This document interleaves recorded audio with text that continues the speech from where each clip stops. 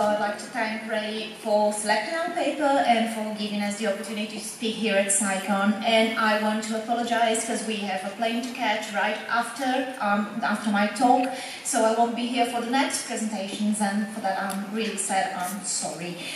So when you hear about Brazil, I'm sure that you think about soccer and samba, and that you know we are also a developing country. What you don't know about Brazil is that we are determined to become a developed country. And we want to do that by copying everything that a developed country does. And America, you are our role model. We are going to copy everything you do so that we become a developed country. So if you've got anti-vax movement, yes, we are going to copy that.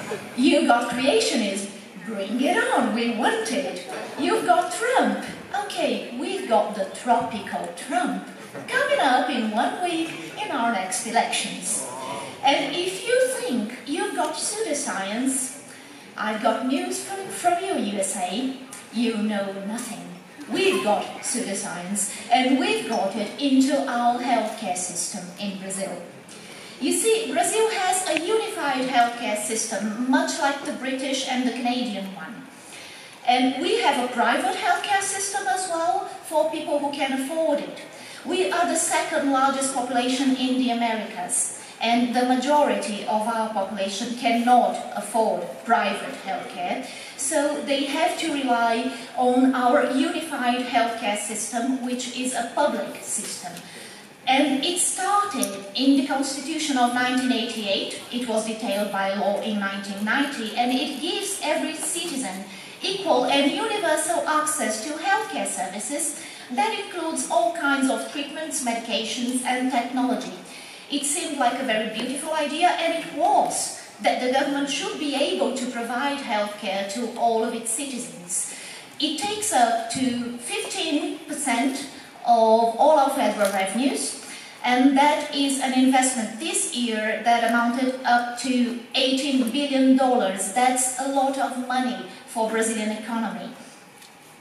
The problem, little problem, is that our beautiful idea of a healthcare system, a public healthcare system, has been invaded by pseudoscience.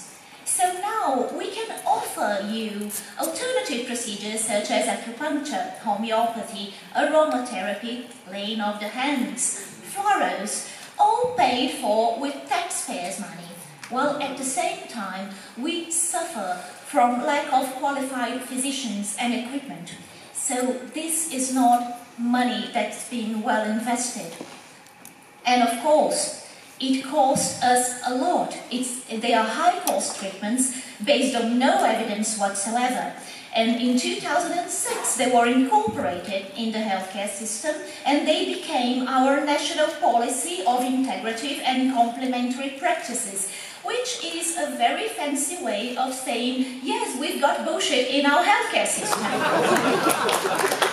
now we have 29 such practices in the public healthcare system, and our health minister proudly announced last year that these procedures are very popular and there's lots of people going after them, so that we had over 1.4 million procedures and consultations last year alone, and the cost of that can add up to $4 billion.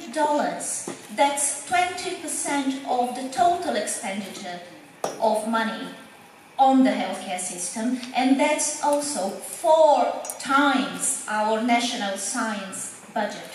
So we are investing a lot of money in corporate in Brazil. And why? Why are we doing that? Are Brazilians that stupid? Well, we are about to elect the next Trump, so maybe. But to put this in context, we are a very young democracy. We've been through 21 years of military dictatorship, and it ended very recently, in 1985. So when we got out of the dictatorship, the feeling was that democracy and freedom was urgent. We held a national health conference in 1986, right after the dictatorship ended. And we brought together physicians and researchers, And together they actually decided to incorporate alternative health practices into the system because they felt that the people should have the right to choose. It was a democratic right. It was about freedom. So people should have the right to choose how they were going to be treated. And at the same time, homeopathy was already recognized by the Federal Council of Medicine as any other medical specialization.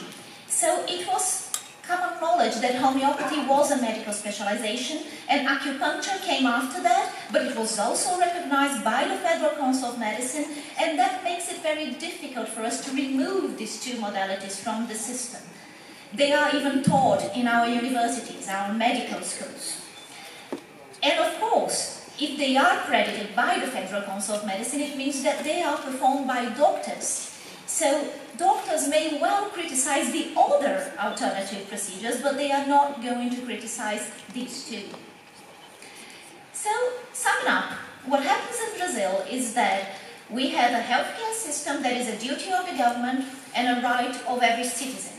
And people have the right to choose how they're going to be treated.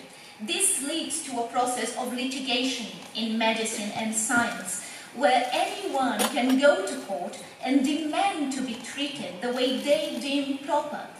And the cost of these court sentences, because people are suing the government for medication, the cost of these sentences can go up to, and it went in 2016, up to $1.5 billion. That's a lot of money to pay for quackery in a country that doesn't have money to spare.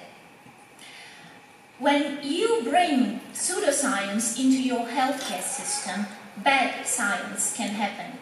And we had an affair in Brazil recently called the phosphoetanolamine affair that started in my university, in the University of São Paulo, which is the largest university in Latin America. And a professor called Gilberto Querici decided that he had found the cure of cancer. The cure of all cancers, in the shape of a miracle pill. He took it out of his hat because he was a chemistry professor, a full professor at the university, so he had credibility, but he didn't have any background in oncology. He didn't know the first thing about cancer treatments, and he decided that he had found the cure of cancer. He started to produce phosphoetanolamine, that's the name of the compound, in the shape of these blue and white pills that you see, and he started to distribute it to the local population of a small town in the state of São Paulo. This went unnoticed for 20 years. And the local population was very happy getting its cancer miracle pills. You think that nobody in that town died of cancer, but of course they did. And what happened next is that when the professor retired, the university thought it best to stop that madness and decided to stop the production of the pills. He was producing the pills inside the university with public money for 20 years. And of course everyone asked, well, okay, what's the harm? Just a crazy professor producing pills, it happens. But the harm is that the professor also told his patients that for the miracle pill to work, we had to work with an intact immune system. And that meant no chemotherapy, no radiotherapy, no immunotherapy. So what's the harm is that people were actually quitting their regular treatments to go on the miracle pill. So we will never know how many people actually died because of bad science and pseudoscience in this case. And when the universities decided to stop the production, of course, the population didn't like it. And phosphoetanolamine made national news. So what was a local affair became a national affair. And then everybody was talking about it. Politicians took advantage of it, of course, and tried to pass laws authorizing the distribution of the pill. And the story got to Brazil's Supreme Court. And then we had a lot of people fighting for the pills, the population demanding the pills, the university fighting back, medical associations fighting back, and in the end the Supreme Court ruled against it and demanded that the production stops. But the population was not happy about it.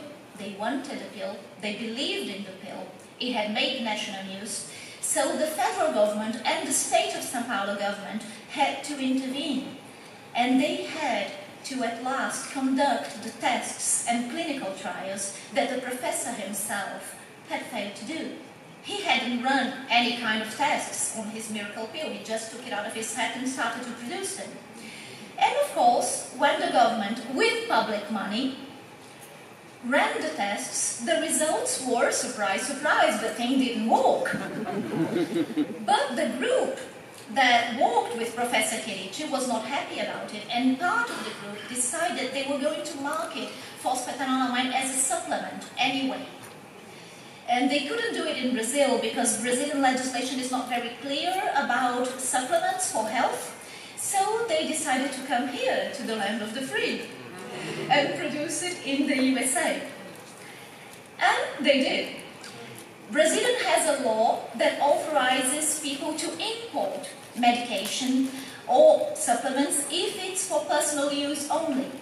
So the matter seemed to be settled. Okay, so now the population has access to solid information. They know that the pill doesn't work, but still, if they want to buy it, they can import it from the US and get that pill anyway.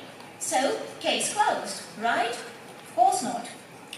Pseudoscience never ends like that. We have a large group of people called the phospho-believers, and they still argue that the tests were invalid, and they demand retrials. And they can explain to you how phospho works. Unfortunately, I don't have the time to explain to you the mechanism of action of phosphatenolamine, but I can assure you, Gwyneth Paltrow would be envious. And